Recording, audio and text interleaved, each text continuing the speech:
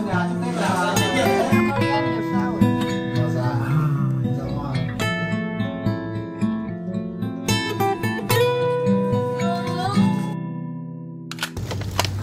nay là 30 Tết và mình vẫn đang đi làm. Nhưng mà mình sẽ sắp xếp vài thứ, ngày mai mình được nghỉ.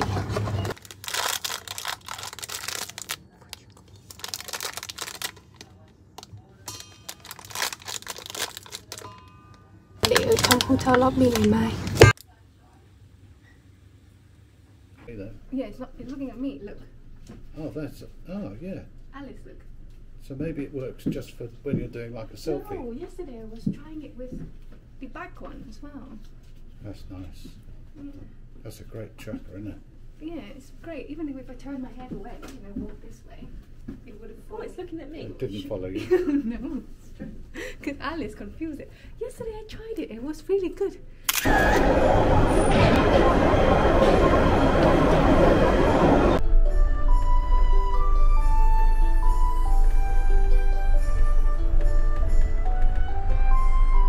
Hôm nay chúng mình sẽ đi chụp áo dài ở Paris. Có một cái tiệm họ làm cái stand, cái quầy ở đấy.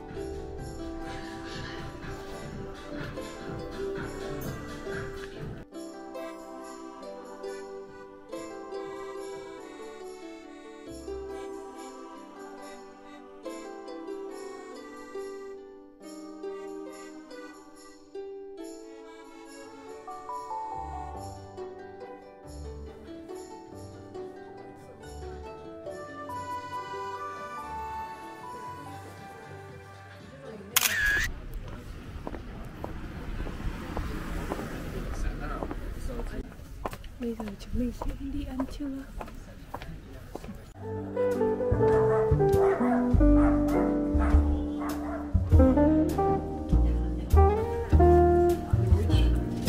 Hằng Vũ. Hả? Ừ.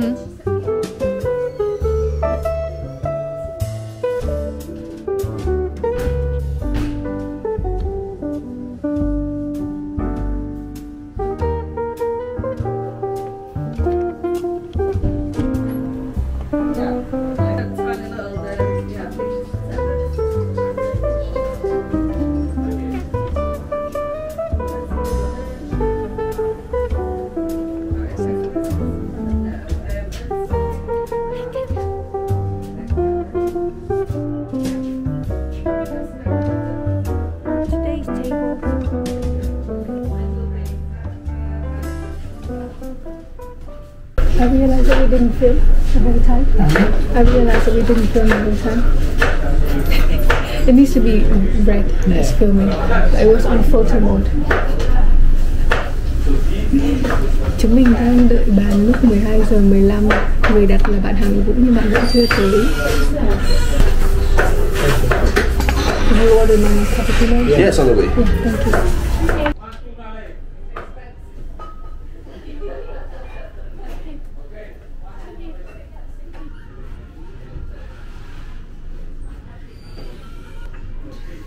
On purpose. You didn't mind? No. Oh no. I thought it's like this white. Xin chào. Ơ, đây là chỗ anh em á? Không, lấy đi, lấy đi. Ngồi nãy ngồi đấy cho tiện thôi. Xin chào con người đến muộn. 15. We're gonna share it. The tofu. I know. Cheese. The cheese.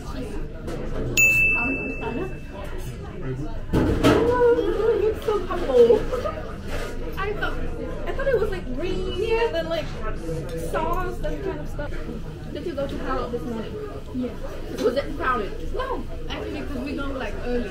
But basically, they have their own camera there that you have to book to take pictures.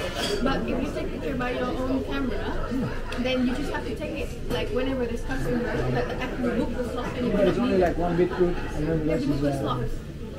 But we are early. I don't think there was any customers. They said they're fully booked for today. So if you want like actual family portrait like cameras, then you have to put the setup.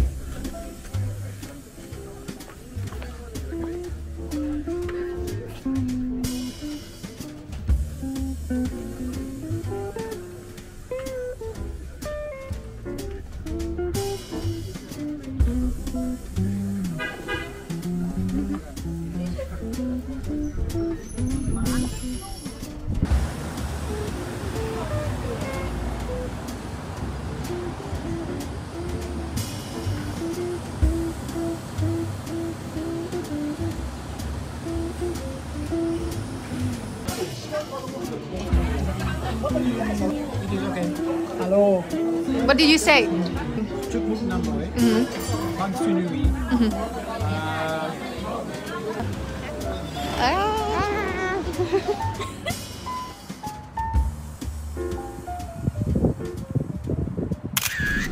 Hôm nay là một trong những khoảnh khắc hiếm có của nước Anh ra trời nắng vào mùa đông.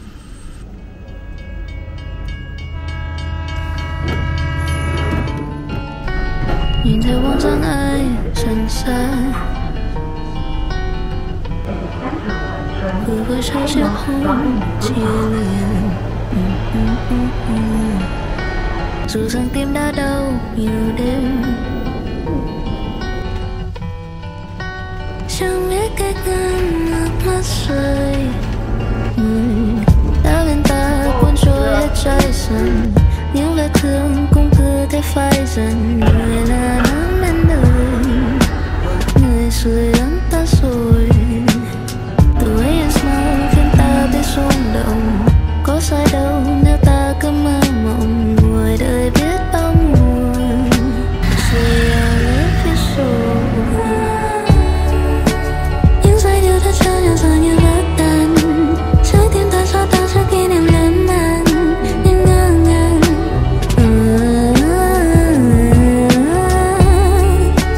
vẫn biết hạnh phúc say khi người đến với đời. Những chương chim kéo nhau hát mừng ngày tới trời, rất lỗi thôi.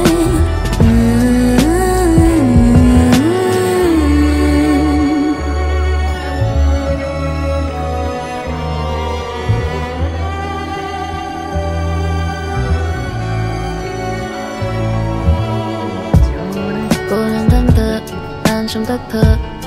Anh luôn kiếm tìm vào đôi môi em trong giấc mơ. Liệu có cách khác để thời gian bên người ngừng trôi, được sống trong khoảnh khắc ấy một lần nữa thôi. Mỗi ngày em suốt những đêm đen nhớ mong về người. Liệu em nơi xa giờ này còn nhớ về tôi không? Bởi vì mình đêm nhớ bởi hình chỉ có đôi mình mà. Trái tim này vụt ra như làm đã quá yêu người à. Đã bên ta cuốn trôi hết trái dần, những vết thương cũng cứ thế phai dần. Người là nắng bên đời, người sưởi ấm ta rồi. Từ ấy em mau khiến ta biết rung động, có sai đâu nếu ta cứ mơ mộng. Ngoài đời biết bao mùa, say I love you so. Okay. Welcome to our new vlog, Walking with Yanis. Today's episode is, we are situated in on here. Normally, what I do as a tour guide, I cross the street on a red light. Do not attempt This at home. do not attempt while you're alone. So here you see me on the red light. Wow, it turns green now. Don't follow my example. Okay. So even though it's not a weekend where it's normally busy, today on a Monday morning, afternoon, it seems quite busy. And the reason? I don't know why. We just figured out that our favorite Greek Greek coffee shop is closed. Yeah, Something different now. what a shame. We walked all the way here for Mikkel. Let's go.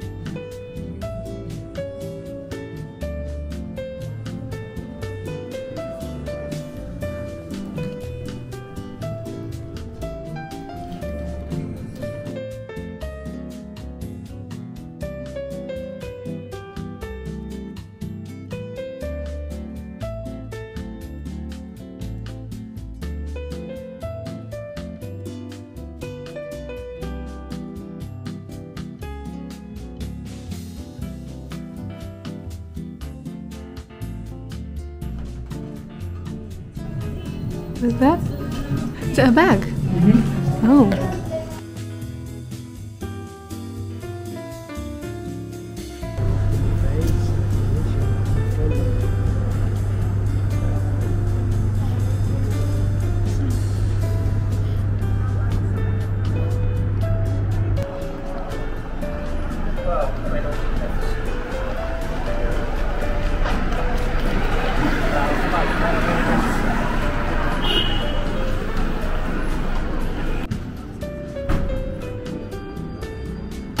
Maybe inside this.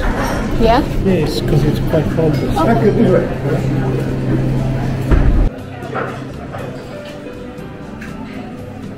So we are here in an Italian restaurant today after our walk, just because this lovely lady right here wanted to have some carbonara. That's it.